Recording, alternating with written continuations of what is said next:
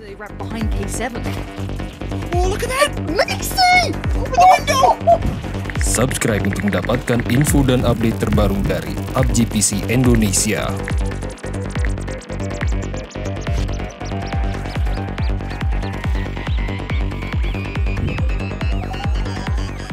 Going for the res could be the death of them, but do they go with two then? Wicked's been noted. Multi-Circle Gaming are getting the information. They now know an isolated player. The nade gets posted. Ling Du hopes for the best, gets the tag. The damage from these boys. The underhand nades come out. The flash is coming in. Oh, it's caught him. Oh. Sparking's gone down. This is now again a 2v3. The res, it's looking unlikely now. The blue will be forcing this fight. Yeah, just slowly strangulate them, running out of air. We need Silzen or Wicked to just be able to tie this one up and do something. Silzen, he's took out two. What? What has just happened? Evil and Summerfall simultaneously, Ling Du. It's left to you in a 1 versus 2. Oh my word, Silzen, what an opportunity. What a time to hit that. Oh, he's got Silzen. There was no trade. Wicked. Oh, he's got both. He's got both of them. How on earth did he just pull that off? What? I think Genji are playing this better. Oath look a little lost for an answer. Inonix now on the push-up as well. He's going to get towards Loki on this. Snakers, Packcaps, Rello. They have been doing well so far. But Genji have done better in this moment. Oh, this ridgeline's good though. Snakers on the low ground. This could be huge. Loki. Seemingly looking that way, keeping the track on it. Inonix has his back as well. Snakers sees one. That should be a kill all day long. Where's the kill coming? Snakers, he whiffs it for just a second. And now there's problems because Packcaps now comes in. Inonix put into what? A 1v3. He's got the first. Packcaps goes down. Rello and Snake is still alive. And the smokes are up. Inonix is creeping forward. He's going to move towards Loki here. Going to move past him. Spots out Rello. Spins around on a dime. Sees Snakers. He's in a 1v2 on angles that are not favorable. Surrounded, Snakers should have this. And now Rello gets the flush and looks for more. Inonix watching that ridgeline like a hawk. That pixel peeks up. Pops a shot. Nothing more happens. How is he going to get the advantage here?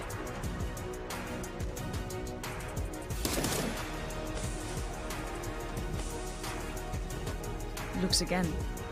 Oath don't have an answer just yet. No nades to come towards him. Another smoke invested. His last smoke now goes in. Snake is still visible. Inonix peeks again.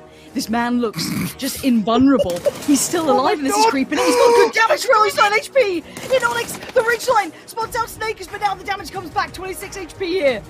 He's still looking. He's still trying to find Rello. He knows there's still someone close to him. He's looking at that smoke. He knows there's a problem still. And on the ridgeline, he finds Rello. He's looking at Snakers. He's 1 HP. He's putting everything into this. Snakers is yet to move. He's hit the deck. He's not surrendering. He's pushing forward on 1 HP. I cannot believe it. He never stopped. He never surrendered. And Genji against the odds.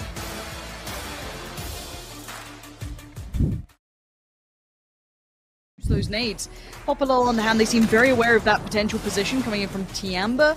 But there it is. Pushus finds it. And now to the final 3v4. T1 haven't been as proactive as I imagined. They've been playing this ridgeline like their life depends on it. But it's cost them a little bit of a move in the right direction. Venotica's got a deeper angle. I like this. Look at the proactive utility use. Venotica litters the floor with Molotovs. They can't run through it anymore. They are bottlenecking T1 right towards them. This is so smart. Now T1 on the rotation. Day trade, do they realize this? Nurin's flashed up, looks towards the smoke. Sees one, sees two. He sees so many. The spin, Venotica's got his back. Day trade, absolutely decimating T1 here. Not even an answer made. Day trade, lock it down.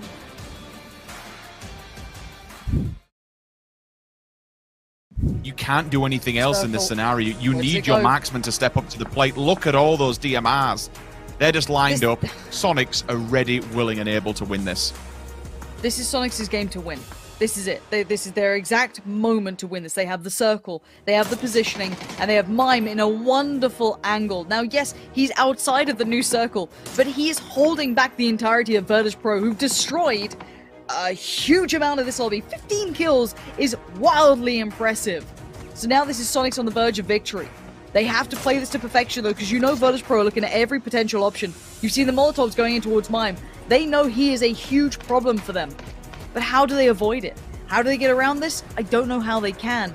Is there an option on that kind of southeast rotation, maybe? I don't know. I don't know what they've got left, and the terrain is horrible. 6 smokes, though. They could commit some to this, but it's still very hard to make this work. Now, Mime might be left to kind of rot in the blue, but he's going to force his way up here. They've committed everything to him because, again, this was the only real way off this mountainside, and now he can let rip with the nades that he has. Be a nuisance. Be a complete pain in the backside. They're in the vehicles. They know it's time to go. The blue's here, and it will kill them. Full send. This is the last chance to dance for VP in this match. The nades come out. They're ready. Tickleton is there. He greets them with a smile and a couple of bullets as well. Up and over we go. Batulins leaps out. He gets one of the trade, but the nade comes out. And Sonic secure victory.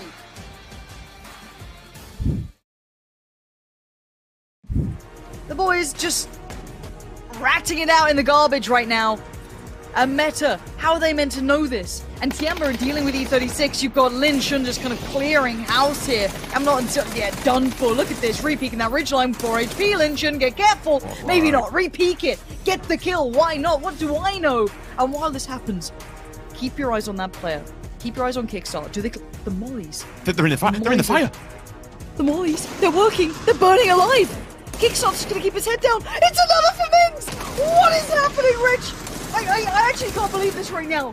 Tiamba in the best position possible. There are 2 knocks for Meta, and suddenly appearing out through this is Sparky trying to find a way out. And there's no way out! What 12 just happened? kills! You can see what it means to them. Their faces just say more than 1,000 words possibly could. Might be the time to shine, especially if they've got all their utility. It's time to commit it to the cause. Booram have already done the same thus far by removing a Freak of Freaks and doing damage. That's a nice little dip, but it's answered instantly. God Meow goes back, and now Silzen and Co. It's time for them to join in. The bombardment has commenced. Booram and DXG both damaged. Longsker is going to remove himself from water, and he is behind enemy lines well and truly. Just a Navy SEAL just from the water, peeking up, has a look, doesn't want to give away too much. His position has not been noted, to my understanding. So Buriram could be in for a terrible surprise. Meta have to make their move. They had been noted prior to now, so Edie's going to watch out for that. Finds 1. Looks for the 2nd. Just living in the smoke. It looks like the molly's burning anyway. Buriram, 15 kills now. Now there's 2 snakes, and Longsker still has not been checked on. He's made it to the water now, mini in hand. 3 players in front and 1 off to the side. He sees 1. Oh my god, he's got all 3 of them right there. That's 2. A 3rd would be fantastic. And DXG will probably look going, wait, there's another? Where did he just come from? Out of nowhere. The beast from the water emerges, and now the 1v1. DXG probably baffled, but IQ 500 trying to keep cool under pressure. Looks in, gets attacked, but there's an answer right back. He's won it. He's only gonna won it.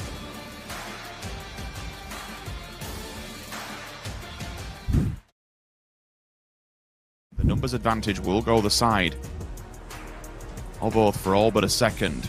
But Canaxi is playing so damn aggro at the moment. He's holding this line. And this has worked for so many teams in the past. Edie's found pack caps, that's a problem. And now Balefrost and Snake is called upon. And they're still just behind this smoke wall. They have so little information on this. Tab is watching all of this unfold as well, holding his breath patiently. But Edie, Canaxi still alive. Godmeow may be looking for information here. I think he might just stay forward. Edie, he's found Balefrost. Oath look like they're terrified, and I don't blame them.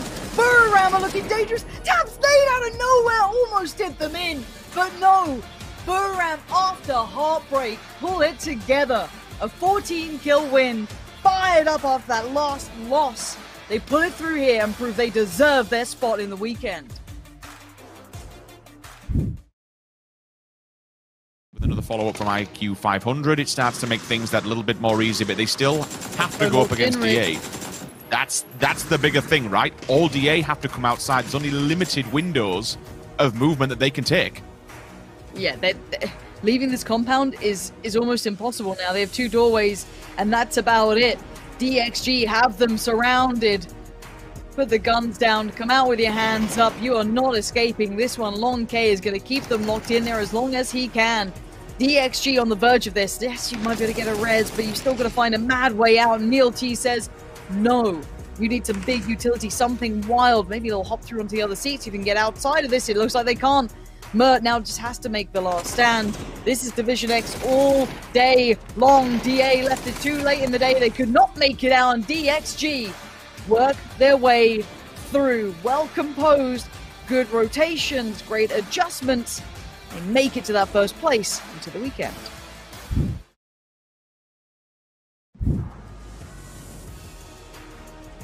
Even if he doesn't get any knocks or flushes or anything, he can just guide that information to the rest of Zenith, who can wrap down.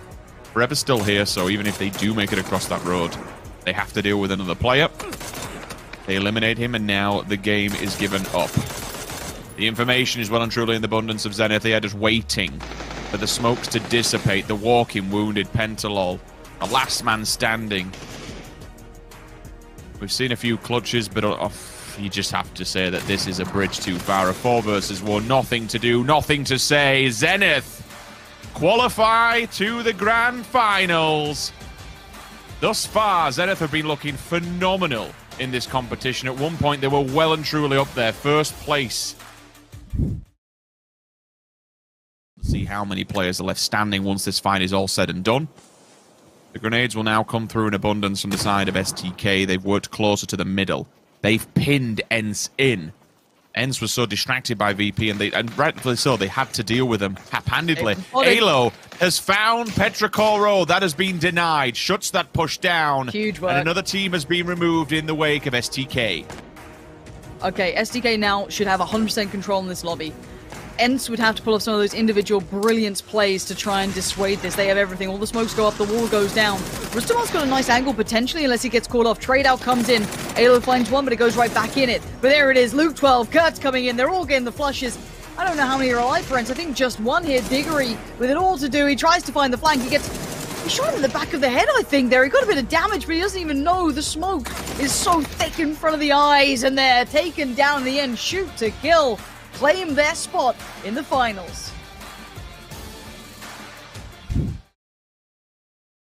Balefrost, these guys swept through so many teams to get here.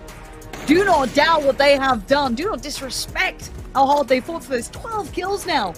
And a 4v2.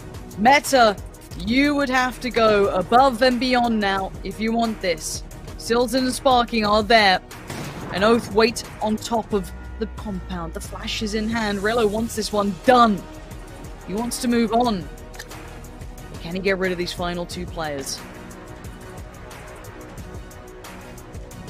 They're looking for it.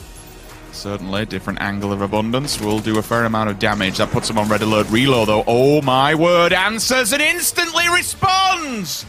Oath!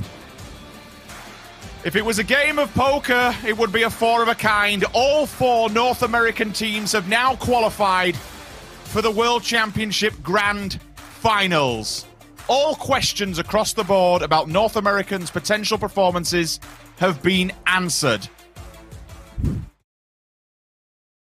Stand up tall. The top of the ridgeline is theirs. They've got all the gear, all the goods. And they are just locked and loaded. Turtle, what can you do? Anything? No. Swept through 4 AM. Large and in charge, finding their form in the final moments. After ENCE tore through the lobby, the Finns fought well, but 4 AM timed this so perfectly. And now on the other side, what can be done? A kill, anything. That's not bad. Machau finds Lou.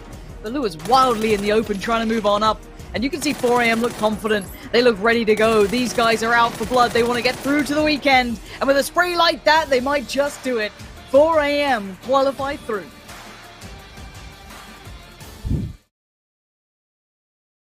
In a 1v2. He's done this before, and he could potentially do it again. All of Europe's hopes and dreams are residing on his back. With the 2 Korean players still out in the open, a few smokes and a few trees is all that stands between them and Metralius. He has the hard cover, and he probably has more time. But he needs to make these shots land. Both teams, all players just committing to the cause. Goes out in the open. He tries to molly him. That's the one move done, and it now falls to a 1 versus 1. On the other side is EJ. Eyes locked towards this. Smash potentially resable, but do you go for that? That'd be too risky, surely. EJ, if he senses this, could move up on this, but Code Marco should be able to call it. Metralius still out here. Molly goes in. Metralius in the bottom left, top right is EJ. EJ still looks for this, though, but who plays the smoke better? Metralius on the swing around. Has he seen him? He hasn't managed to see him. EJ getting away with murder here. Just focus towards that tree. Maybe a miscall came out because it looks like Metralius simply does not have the vision on the edge of that smoke. A spray in. And now EJ gets closer forward in towards the blue now. Flash comes out. EJ working a little closer. Hits the deck by the next box. See if he gets some more utility. Nothing for this right now. Metralius, he's in the blue. He's flashed up. He has no idea where he is now. Completely blind. And EJ's got him pinned in the smoke. It's over. It's done against the literal odds. A freak of freaks. My God, they make it.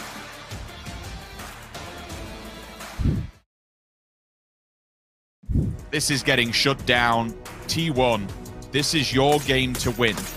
But does a snake in the grass, does someone like Batulins play spoiler to this one? He knows he is not really long for this world. And once again, VP, you get so close, but it's just so damn far. There it is, confirmed by T1 for standing against the one. There was no other way that was going to go down. Petrichor Road were broken by the 3 teams that had crashed them, and T1 maintained position. T1 joining the other teams towards our weekend final with a solid game. It was a good close down for them. They played it well, again, maintaining position. Did not falter, did not make mistakes. They were one of the initial teams I talked about. Yeah, this is the first commitment now. Ents move forward phase, giving up the game. They've heard the shots to the left-hand side. Digger, Itixu fall simultaneously. Senor also. Na'Vi, first one to fall. Big Nate comes in. Uber, time to step up to the plate. Where's the rest of them? So we've lost 2 just like that. It comes down to 1 player of E36 FaZe Clan. Team Liquid melting away. The mollies are down. How many players are left standing? 2v2. That's all that remains for both these teams. FaZe can get a res, get 3 back up, but I don't know if they're going to get the time for it. 80 going to be tasked with keeping them at bay. Ibby on the wrap as well. Clip trying to get the heal off. Ibby now in towards the blue. Buddy, you got to get moving. Uber's going to catch you. Uber's got a great spray towards Ibby. 1-8 shot. Easy shot comes out in the end. And the positioning from Itzy was perfect. FaZe finally do it. And it's a sigh of relief. This isn't just excitement and all of this. It's we've made it to the weekend. That's what they needed. That is exactly what they needed. The ticket through. And with only other 1 game spared, they did it almost in the final game. We still stand. K7 watching this, but E36 and TSM now in a bloodied battle, forcing the fight on each other. Sabia can see all this one. He's got a knock. E36 is running in towards TSM.